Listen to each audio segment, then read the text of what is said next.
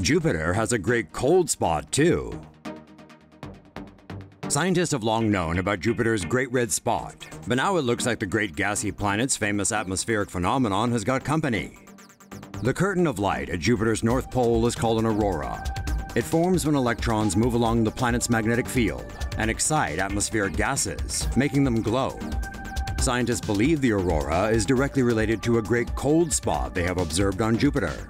The region is more than 160 degrees Fahrenheit cooler than the gas around it. It also appears to be a vortex, meaning it rotates around an axis line. The cold spot is similar in size to Jupiter's Great Red Spot and is around twice the size of the Earth. Over the past 15 years, the cold spot has changed in size and shape. It may be a weather system that waxes and wanes in relation to the intensity of the aurora. Overall, Jupiter's atmosphere has roughly the same temperature as that of Earth, despite being 5 times farther away from the Sun. The gas giant's superheated atmosphere lies in its Great Red Spot, which is a massive 10,000-mile-wide hurricane with 400-mile-per-hour winds that has been raging for centuries. Jupiter's atmospheric temperatures are around 1,700 degrees Fahrenheit, but the area directly above the Great Red Spot is hundreds of degrees hotter. This suggests a link between the planet's upper and lower atmospheres, despite being separated by a vertical distance of 500 miles.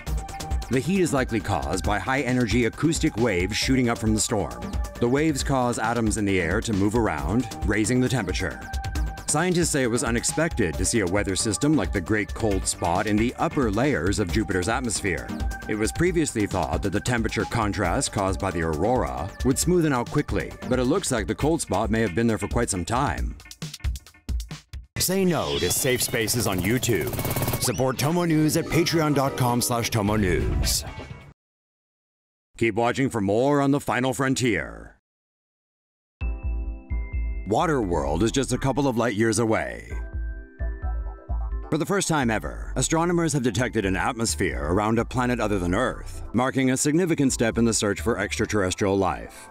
Planet GJ1132b is roughly 1.4 times the size of Earth and is located 39 light-years away in the Vela constellation. The Earth-like planet orbits a red dwarf star that is smaller, cooler, and dimmer than our own Sun. Dubbed Super-Earth, the planet is believed to be surrounded by a thick atmosphere rich in water or methane, or potentially both. Scientists say one possibility is that GJ1132b is a water world with an atmosphere of hot steam. But with a surface temperature of 370 degrees Celsius, the world is unfortunately not habitable, as life on Earth has only managed to survive in up to 120 degrees Celsius. There's still a lot more to learn about GJ1132b, and scientists hope to be able to observe it more clearly using instruments such as the Hubble Space Telescope, ESO's Very Large Telescope, and the James Webb Space Telescope. NASA finds star system with 7 Earth-like planets. NASA this week unveiled a major discovery of a star system that contains 7 planets similar to Earth. What's exciting is that 3 of them might just be habitable enough to support extraterrestrial life. Using the Spitzer Space Telescope and Earth-based telescopes, NASA scientists have found a star system called TRAPPIST-1, located 40 light-years from Earth. The ultra-compact system contains 7 Earth-like planets, with surface temperatures low enough to support water. 3 of these planets are believed to be in the habitable zone, close to the system's ultra-cool dwarf star. These planets take 6, 9, and 12 days, respectively, to orbit the dwarf star. Scientists believe their Earth-like planetary compositions may not only support water, but maybe even life. NASA calculations reckon that all the newly discovered planets have a rocky surface, but the space agency says more investigation is needed to determine if any of them contain water. In 2018, NASA will launch the James Webb Space Telescope, and will use this for further research into the TRAPPIST-1 system. This telescope can reportedly pinpoint water, methane, oxygen, ozone, and other elements of a planet's atmosphere. The TRAPPIST-1 system is located 235 trillion miles from our solar system, which means if you wanted to catch a flight there, the journey would take about 44 million years. So, still faster than a Spirit Airlines flight. NASA finds more planets than ever before. NASA's Kepler mission, launched in 2009 and with 2 more years to go, has detected 1,284 new exoplanets, including 9 worlds that may be able to sustain life. The Kepler Space Telescope orbits the Sun, which itself is orbiting the galaxy. The telescope searches for planets that lie between two major spiral arms of our galaxy. As the telescope travels, it keeps its sensors pointed toward a particular patch in the Milky Way and has a field of view that stretches 3,000 light-years from Earth. At the heart of the telescope are focal plane sensors that monitor the brightness of 100,000 stars simultaneously. Specifically, the sensors detect the decrease in brightness that occurs as planets pass in front of their stars. This is called a transit, and is much like what happened on May 9, 2016, when Mercury passed between Earth and the Sun. Computer simulations then calculate how likely it is that the dip in the brightness was caused by a planet, or an imposter like a star or a brown dwarf. The Kepler mission has verified 1,284 new planets. 550 appear rocky based on their size. Of these 550, 9 are located just far enough from their suns to suggest they may contain water.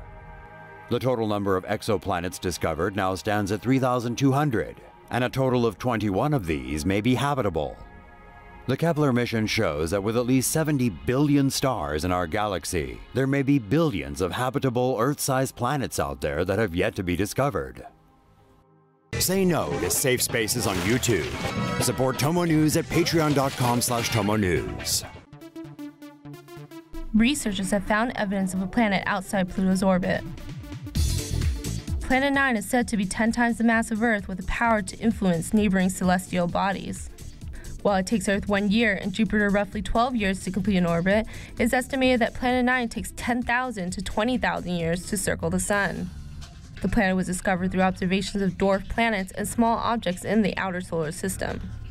Caltech researchers set forth to disprove the theory of a ninth planet, but instead found supporting evidence. The whole thing harkens back to the 19th century discovery of Neptune.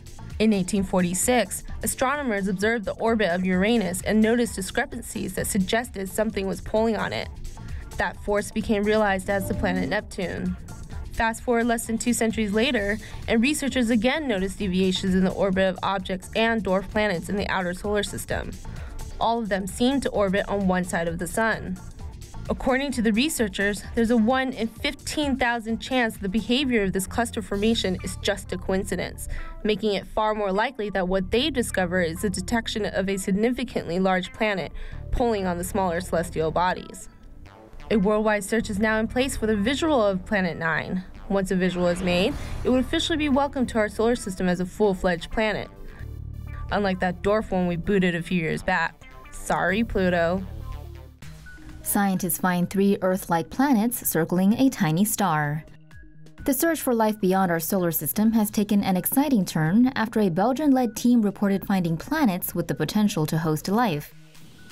Astronomers using the TRAPPIST telescope in Chile have discovered 3 new planets in the Aquarius constellation.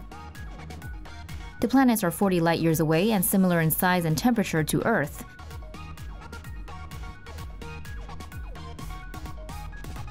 They orbit an ultra-cool dwarf star named TRAPPIST-1, a dim red sun about a tenth the size of ours and only half as hot.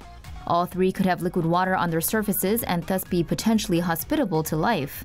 The 2 closest planets complete an orbit in 1.5 and 2.4 Earth days, respectively. They receive 2 to 4 times more radiation than Earth and may have areas that can sustain life. The third, with an orbital period ranging from 4 to 73 days, receives less radiation and may fall within the habitable zone. Scientists are already studying the planet's atmospheric conditions using NASA's Spitzer Space Telescope, with the Hubble Space Telescope joining in soon. Earth 2.0 discovered by NASA. NASA has announced the discovery of Kepler 452b, the most Earth-like planet that's ever been found. The planet is being named Earth 2.0. Kepler 452b, a planet located 1,400 light-years away from Earth, has been announced as the most Earth-like planet ever found by NASA.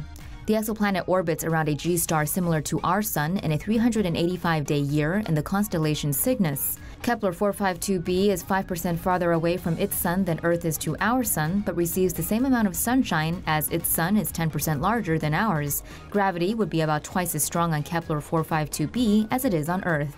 NASA is planning to do a spectroscopic analysis of the exoplanet to gain a better understanding of its atmosphere.